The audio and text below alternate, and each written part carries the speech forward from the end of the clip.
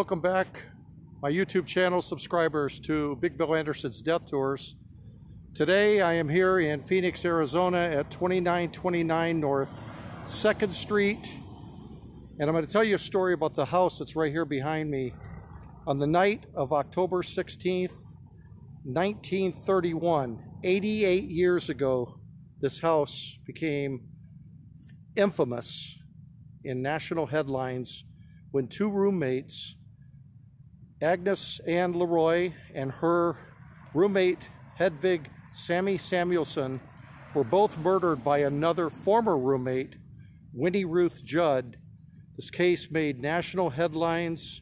Winnie Ruth Judd became known after that as the Trunk Murderess because Samuelson was cut up into parts and put into 3 different trunks and suitcases.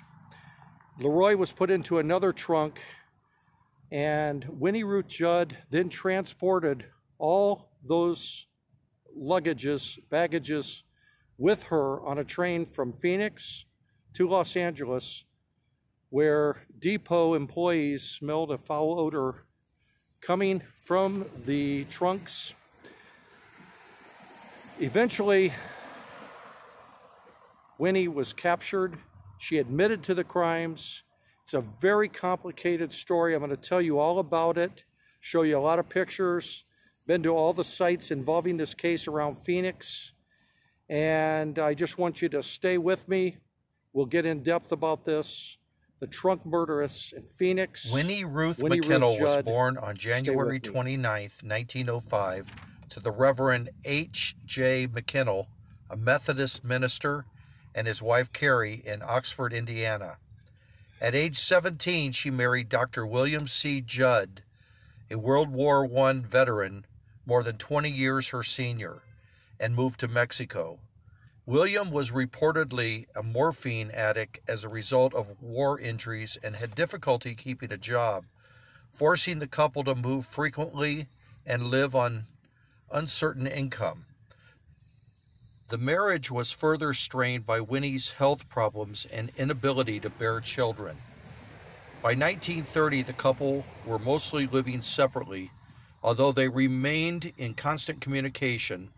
Judd, called by her middle name Ruth, moved to Phoenix, Arizona, where she worked as a governess to a wealthy family. During that time, she met John J.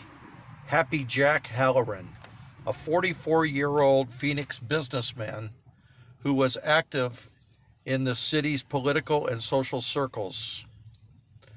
Although married, Halloran was a known playboy and philanderer. Judd and Halloran became friendly and eventually had an extramarital affair. I guess it helped that Halloran lived next door to where Winnie was staying and started his flirtations on the front porch of the house that Winnie was living in. After a few months, Judd began working as a secretary at the Grunow Medical Clinic in Phoenix. There she met Agnes Ann Leroy, an X-ray technician, and her roommate, Hedvig Sammy Samuelson, who had moved together from Alaska after Samuelson contracted tuberculosis. The two women were also friendly with Halloran. Judd became friends with Leroy and Samuelson and even moved in with them for a couple of months into this house in 1931. But differences developed between the women, and Judd soon returned to her own apartment, located just a short distance from the rented bungalow shared by Leroy and Samuelson. At the time of the murders, Judd was 26 years old, Leroy 32, and Samuelson 24. According to police, on the night of October 16, 1931, Leroy and Samuelson were murdered by Judd after an alleged fight among the 3 women over Jack Halloran's affections. The prosecution at Judd's murder trial would suggest that quarrels over men and the relationship between Leroy and Samuelson broke up the friendship of the 3 women, and that jealousy was the motive for the killings. The two victims were killed with a .25 caliber handgun.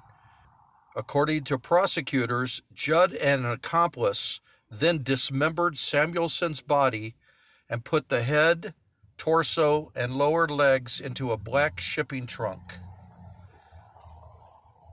placing the upper legs in a beige smaller bag and hat box. Leroy's body was stuffed intact into a second black shipping trunk.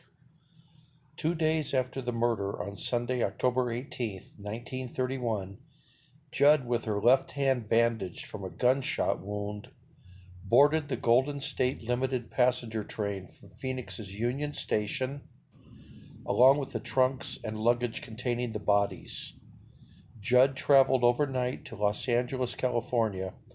Upon her arrival at 7:45 a.m. the next morning, the trunks immediately came under suspicion because of the foul odor detected by station personnel, as well as fluids escaping from the trunks.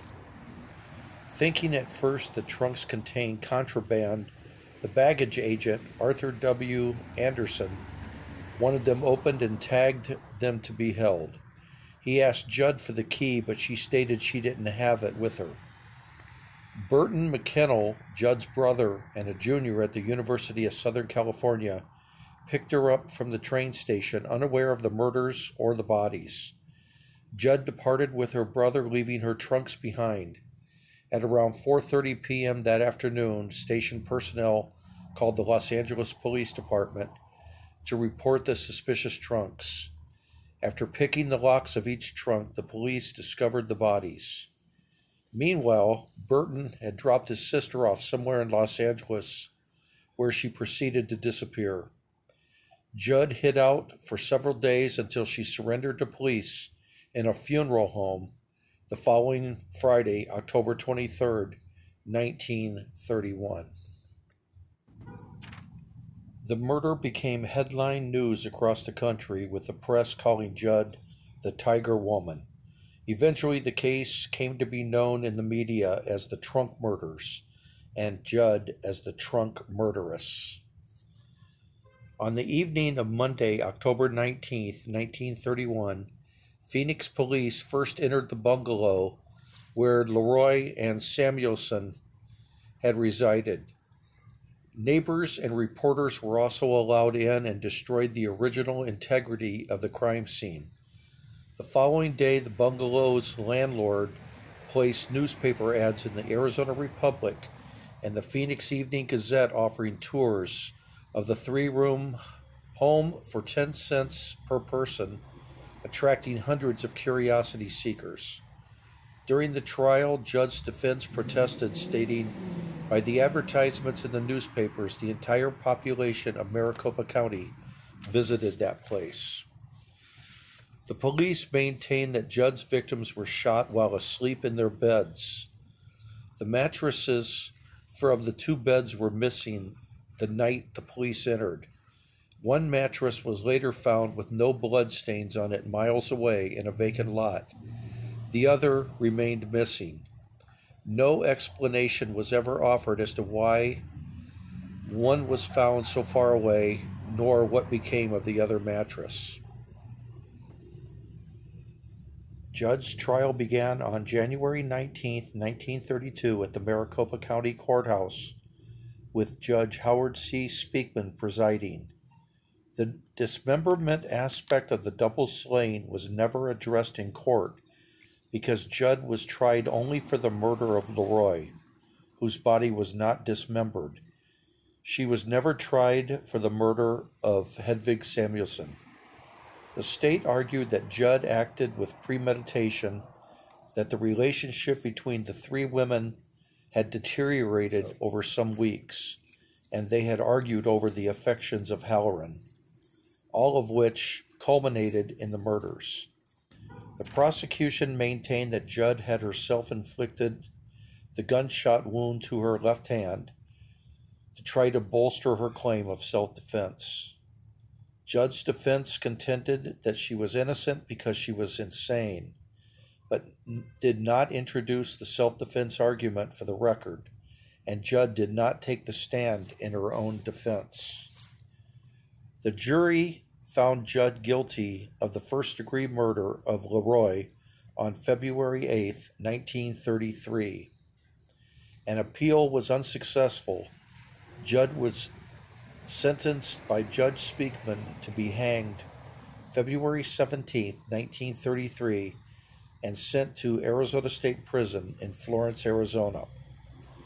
However, her death sentence was overturned after a 10-day hearing found her mentally incompetent. Judd was then sent to the Arizona State Asylum for the Insane on April 24, 1933. The state's only mental institution was in Phoenix.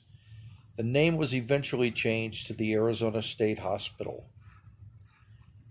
When it was discovered during the course of the trial that Halloran and Judd had been involved in an illicit affair, Halloran came under suspicion of complicity in the killings.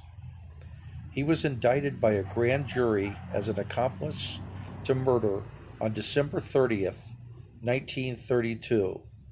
A preliminary hearing on the charge against Halloran was held in mid-January 1933, and Judd appearing as the star witness. In testimony that lasted almost 3 days, an emotional Judd told her story, saying, "I am going to be hanged for something Jack Halloran is responsible for. I was convicted of murder, but I shot in self-defense. Jack Halloran removed every bit of evidence. He is responsible for me going through all of this. He is guilty of anything that I am guilty of." Judd testified she had gone to Leroy and Samuelson's bungalow on an invitation to play bridge, and a fourth woman who had also been invited had already left. She testified that there was an argument about Judd's introduction of Halloran to another woman, and that she killed Leroy and Samuelson in self-defense after they physically attacked her. According to Judd, she met up with Halloran shortly after the killings and returned with him to the bungalow. After seeing the bodies, he went to the garage, returned with a great heavy trunk, and told her not to tell anyone. Under cross-examination, Judd admitted repacking Samuelson's dismembered body in a trunk and other luggage 2 days after the murders, when she was back at her apartment. Halloran did not take the stand in his own defense. His attorney told the court that Judd's story was nothing more than the story of an insane person, and argued that since she had testified that the two women were killed in self-defense, there was, in fact, no crime committed. Therefore, Halloran could not be tried for anything. Halloran's attorney then asked for the charges against his client to be dismissed. On January 25, 1933, the judge freed Halloran, saying that the state's case was inconsistent and that trying him would be an idle gesture. Although officially exonerated, Halloran eventually fell out of favor in Phoenix, losing his business associates and social status. He died in Tucson in 1939. Judd escaped from the Arizona State Hospital 6 times between 1933 and 1963, in one instance walking all the way to Yuma, Arizona, along the old Southern Pacific Railroad tracks, which is 185 miles. Judd escaped for the final time on October 8, 1963, using a key to the front door of the hospital that a friend had given her. She ended up in the San Francisco Bay Area, where she became a live-in maid for a wealthy family, living in a mansion overlooking the bay, using the name Marion Lane. After 6 years, her identity in California was eventually discovered, and she was taken back to Arizona on August 18, 1969. Judd was paroled and released on December 22, 1971. In 1983, the state of Arizona issued her an absolute discharge, meaning she was no longer a parolee. Judd moved to Stockton, California, where she died on October 23, 1998, at the age of 93. 67 years to the day from her surrender to the LAPD in 1931. Winnie was laid to rest at Inglewood Park Cemetery, and I visited her grave along with my son, Audie, on July 15th, 2016. And sometime in the next couple of years, I do plan on visiting the final resting place for Hedvig Samuelson, who is buried at Crystal Lake Cemetery in Minneapolis, Minnesota, and also Agnes Leroy, who is buried at Evergreen Memorial Park Cemetery in McMinnville, Oregon. These two ladies were brutally murdered, whether it is by Winnie Ruth Judd or Jack Halloran or whatever other accomplice was involved in this. It is extremely sad that these two beautiful young women were so tragically taken from their potential future in life. So I do plan on going to their graves. Through the years, I have been very interested in this murder case.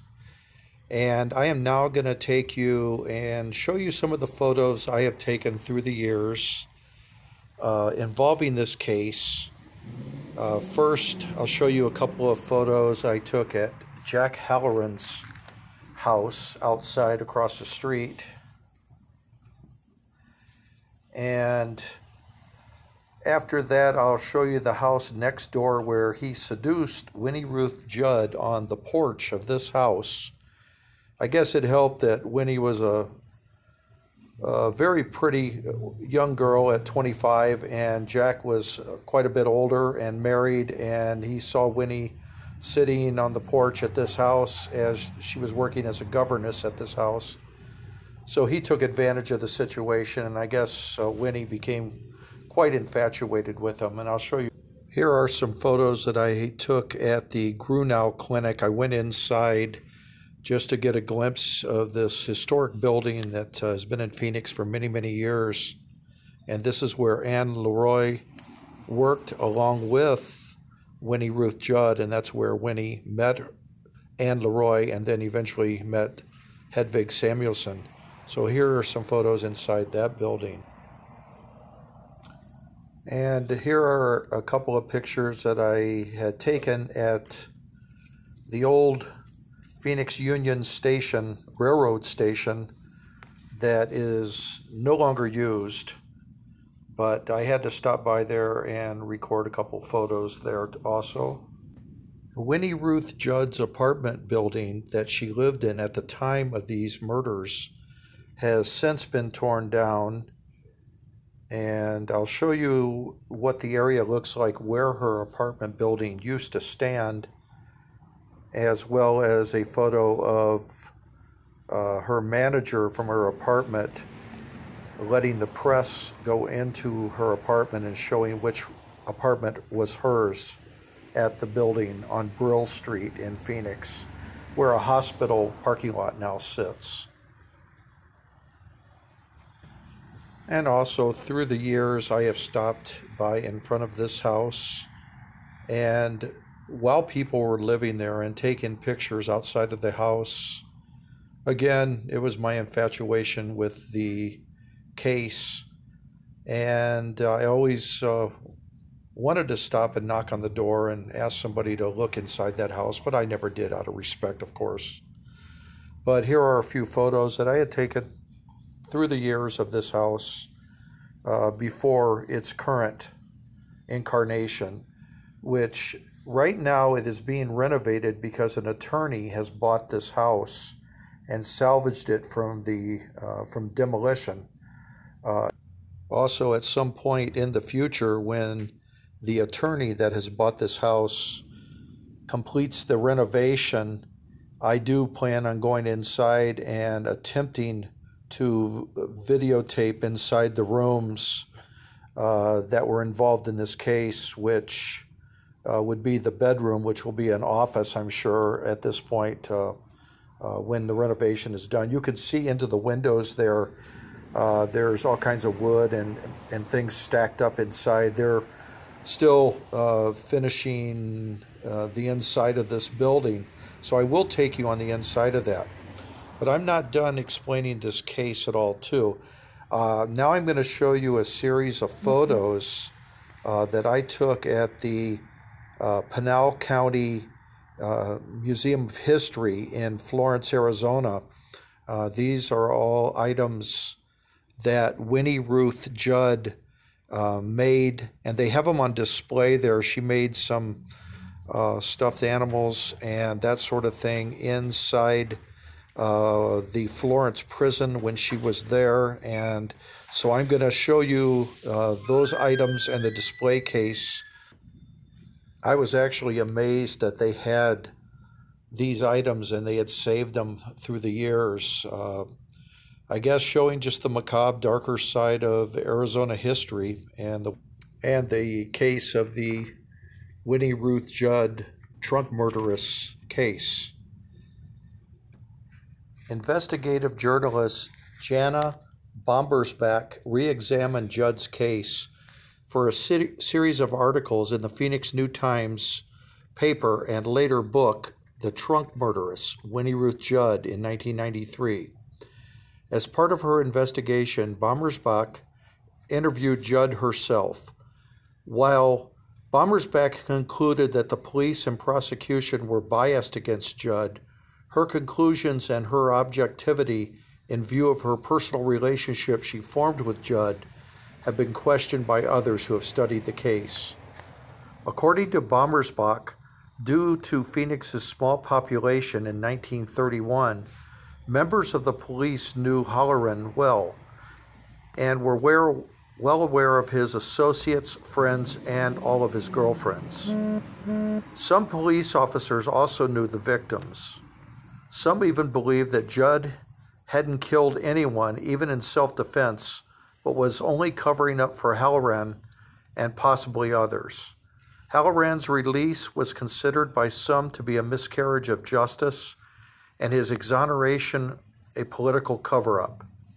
His gray Packard had been spotted at the crime scene the night of the murders, and again the next day, suggesting that he might have been an accomplice. Also, according to Bombersbach, there were indications that Judd was not capable of dismembering Samuelson's body, a task that, according to autopsy photos, was performed with surgical skills that Judd did not possess, and that Judd was not even physically capable of lifting the bodies. Bombersbach also suggested that a second gun might have been involved based on newspaper reports that Leroy was shot with a larger caliber bullet. Addressing the possibility that a person who possessed surgical skills dissected Samuelson's body, Bombersbach wrote about a nurse named Ann Miller, whom she interviewed for her book. Miller stated that while she was working at the Arizona State Hospital in 1936, Judd had confided to her that Dr. Brown had come to see her while she was in prison and told her he was going to confess everything. Later, after Miller told a Phoenix attorney of Judd's story, he stated, "I'm sure she told you that. Dr. Brown came to my office and wanted to tell me the whole story. He made an appointment for the next week, but he died the day before the appointment." Brown died in June of 1932 of heart disease at the age of 44. According to Bombersbach, some speculate he might have been contemplating suicide, writing, as the New York Mirror reported the day Halloran's indictment was announced, a second man would probably have been indicted according to widespread rumor if death had not intervened. Mrs. Judd's story concluded that the declaration that a physician who has since committed suicide was summoned to the murder bungalow to aid in the disposal of the bodies. Also, according to Bommersbach, Winnie always maintained that the altercation between herself, Leroy, and Samuelson took place entirely in the kitchen and not in the bedroom as police speculated. The historic Orpheum Theater in Phoenix, Arizona was raising money for its restoration in 1997, and Jana Bommersbach bought 2 bricks outside of the theater, one in her name and the other for Winnie Ruth Judd on her 92nd birthday. Bommersbach brought Winnie Ruth Judd back to Phoenix for her first trip back in years and showed her the bricks outside the building. And they posed for a couple of photos. Of course, I had to go there myself and take a couple of photos, and here they are, my friends. The 2014 discovery of a so-called confession letter written in April of 1933 in Judd's own handwriting to her attorney, H.G. Richardson, raised new questions about her case. In the letter, which Judd called her first and only confession, she stated that she alone planned and carried out the murder of Leroy, with whom she was allegedly competing for Halloran's affections.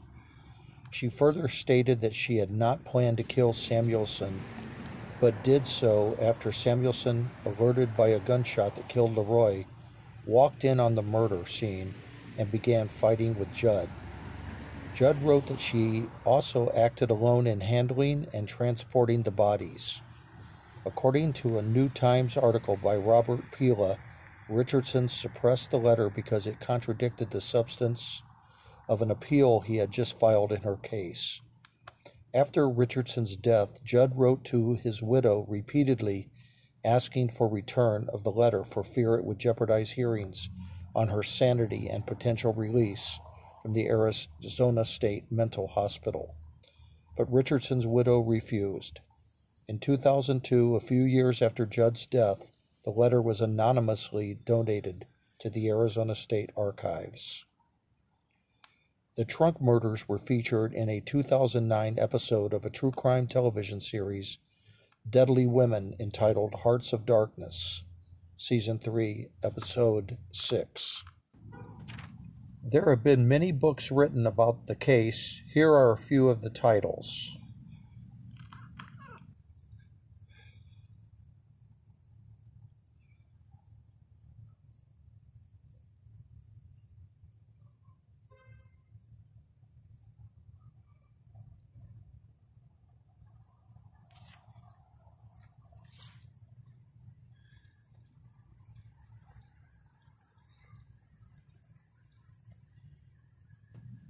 I purposely left out the photos of Hedvig Samuelson's dismembered body parts in this video. I thought just talking about it was gruesome enough. You are more than welcome to see the photos for yourself if you do a Google search. It seems that Jack Halloran had Winnie Ruth Judd and other women in the palm of his hand. The case is hard to really get down to the truth, other than 3 women's lives were altered forever because of love, jealousy, and infatuation.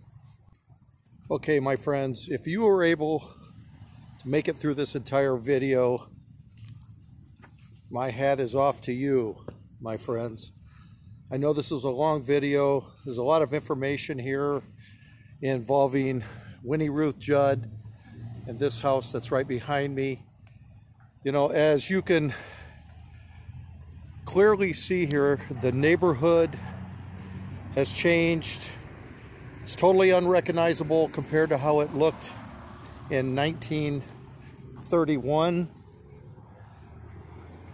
There's high-rises all over. There's condominiums. There's parking structures, nice big tall buildings. This is what progress does to a city. So, my friends, I hope you enjoyed this video. I understand it was very long, but whenever I tried to omit something, I felt like it was pertinent to the story, and I just felt like it needed to be said. So, If you like this video, please give it a thumbs up and hit the notification bell. Subscribe to my channel. It's greatly appreciated. My friends, we're growing onward and upward. Thank you to all my new subscribers. So very important to me and my big heart. Thank you very much. And this is Big Bill Anderson's Death Tour saying, adios, amigos.